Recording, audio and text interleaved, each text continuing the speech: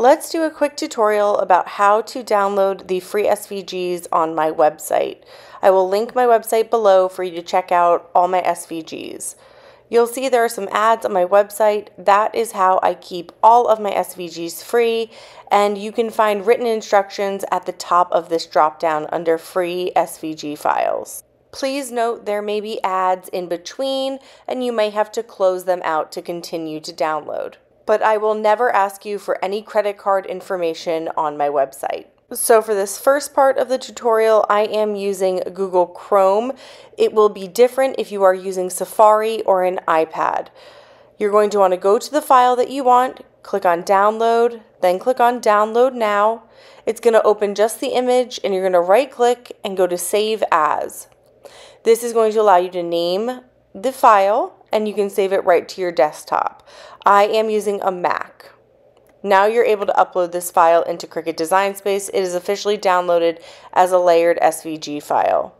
I do have a members only section. This still does not require a credit card. It just requires a free password that is sent to you when you sign up for my newsletter. It comes in about 5 minutes after signing up. And it's the exact same steps as the first part where you hit download and save as. Now let's switch over to Safari if you are using Safari. It's going to be a little bit different. For the most part, it's the same. You are going to go over to my free SVG files.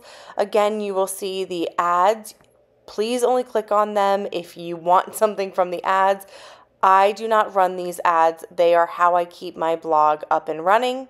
You'll click on the SVG file link that you want to go to, and again you will click on that first download button. That will send you to this page, and then instead of clicking on download now, you'll right click and then go to download linked file, and you'll see it's downloading up in the top, and then you can go ahead and save this to your files, and again you're able to upload this to Cricut Design Space.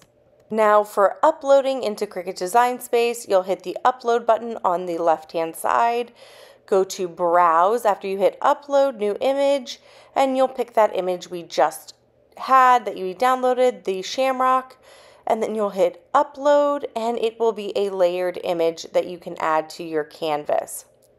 And now you can modify this in any way that you choose. Once it's uploaded, you'll see the 2 layers on the side.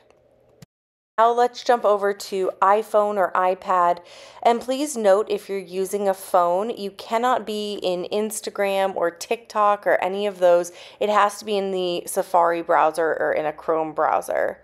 So just like before, you're going to click on the first download, then you're going to hold down on that download now button, and you're going to download linked file, and it will start to download. You'll see the blue arrow in the top of the search bar.